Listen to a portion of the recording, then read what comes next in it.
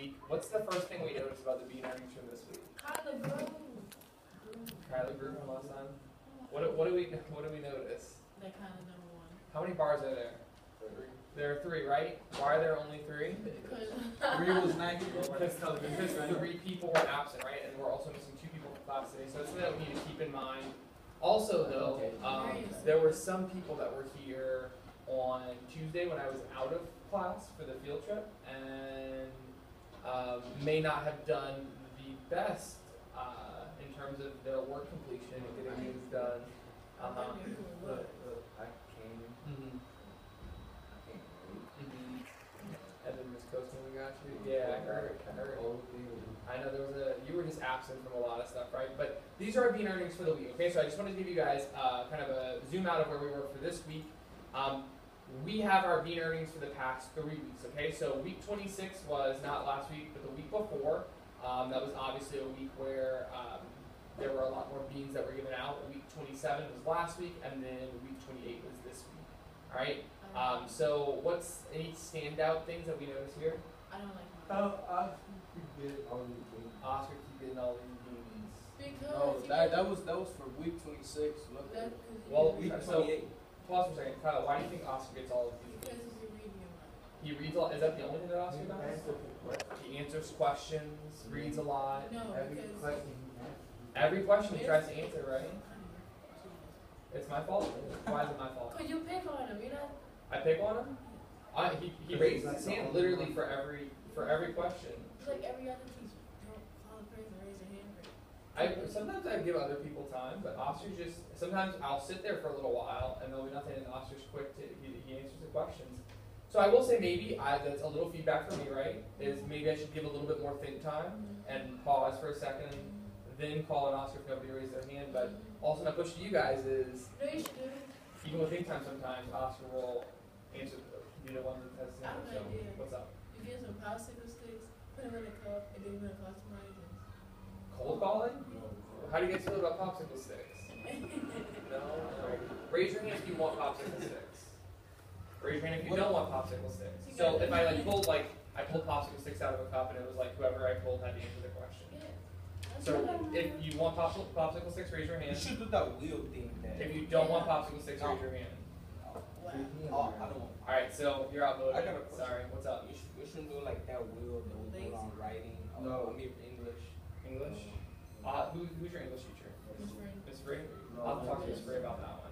Alright, I want to show you guys a little bit more data before we continue our conversation, which so far has been good.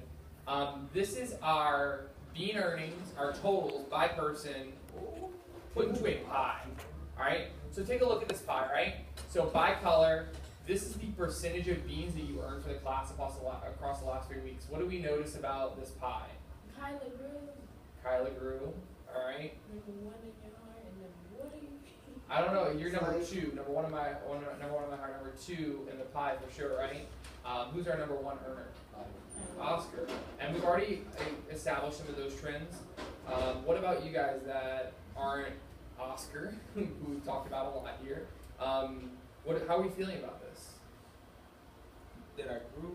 Not about you. We've already talked about you. How are we feeling about this? Alex, I should come to class more. True. How about you, Kyle? How do you feel about it? I'm just asking you how you feel. It could be a good feeling, bad feeling. Just how do you feel? Participate in class more, maybe? How about you, Erica?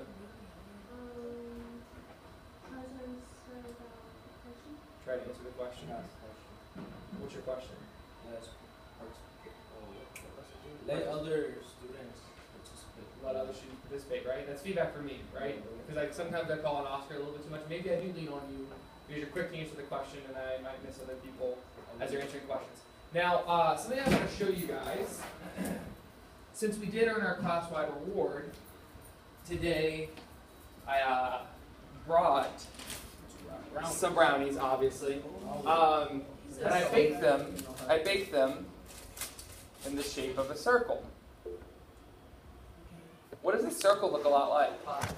The pie. Should we cut these brownies and give and give people the amount of brownies that they earn according to the percentage of beans that they earn for the class? Does that feel fair? No. All right, let's pause. So the question is, does that feel fair? I heard yeses and nos. Let's go down the row. So Oscar, does that feel fair? Yes, we do. Why does it feel fair? Because I get the more brownies. You get the more brownies, okay? What about you, Kyla? Does that feel fair? No, but also gives me more brownies. No, because Oscar gets more brownies. What about you, Alex? Does that feel fair? No. Are we on the phone right now? No, okay. So Alex says that doesn't feel fair. What about you, Erica? It doesn't feel fair? So why doesn't it feel fair? Because you always get more. Because you didn't get more, or Alex got more? No, that people get more. Oh, some people get more, right? So I guess my feedback for you, my question for you is, if beans represent the way that we contribute to class, by answering questions, by being engaged, by going above and beyond, why shouldn't a person who does more in class get more of the reward than anyone else? Because if we look at it, the way that we earn our reward, how do we earn our reward? As you participate in class. But how does the class earn the reward? Well, not just by one person getting all the beans. Like, what do we do to get a reward? How does Mr. Lab be like, okay, I'm going to bring brownies in today? We fill the jar. We fill the jar up, right? So technically, who put the most beans in this jar? According to this. Us. Who put the most beans out? There's like one individual that put the most beans in, right? Kyla. Followed by. So why shouldn't the person who put the most beans in the jar get the most of the reward? Why? So fair. That's a word that keeps getting thrown out. Why is it not fair that Oscar, who did the most in class, participated the most, answered the most questions, was engaged the most, should get the most of the reward? Why is that not fair? Because he also had help from his fellow classmates. How did he get help from his other classmates? Were you like, hey Oscar, raise your hand every time Oscar raised his hand? Yes. No. Alex was? That would require you to realize the question was being asked and raise your hand. I was giving the answer. You were giving him all the answers? All at the top. What are you doing now? So, I'm obviously not going to do that. I'm not going to give the person who put the most beans into the jar the most of the reward. I don't think fair is the right word that I want to use. I just want to acknowledge that sometimes, like to your point, Kyla, maybe I'll call on other people more frequently. I sometimes might lean on Oscar because he's quick to answer a question, and if I'm trying to get through class quickly, I may not give enough think time, or I may not notice someone else who has his hand up because Oscar's hand is so quick to go up. But I do want to celebrate though each individual that has contributed to class, and Oscar does give a lot to this class. I can tell you that when we had that one day that Oscar wasn't here, what was that like for us? It was a boring class, right? Were people answering?